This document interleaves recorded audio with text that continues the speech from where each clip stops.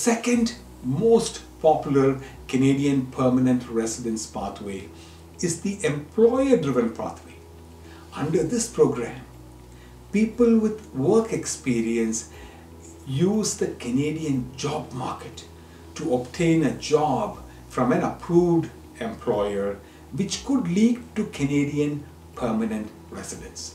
There are two major Canadian residence pathways through the employer-driven program. If you visit the Canadian government website again, you need to search for AIPP, or the Atlantic Immigration Pilot Program. Okay, these two programs, and the second program is the RNIP, or the Rural and Northern Immigration Pilot Program. These two programs are permanent residence pathways through the employer-driven program. Today we are going to discuss the AIPP program, a very popular employer-driven program for Canadian permanent residency. Under the AIPP program, the employer must apply and get approved by government to take in foreign nationals. They become sometimes something called designated. Once they are designated, the employer can hire foreign nationals if they do not find the right employee in Canada.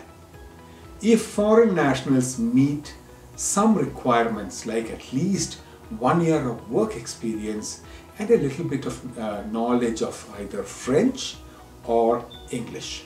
English requirement is only around 5 in IELTS. Once the employer hires the foreign national is referred to the settlement provider, who discusses a needs assessment service, which will result in a settlement plan.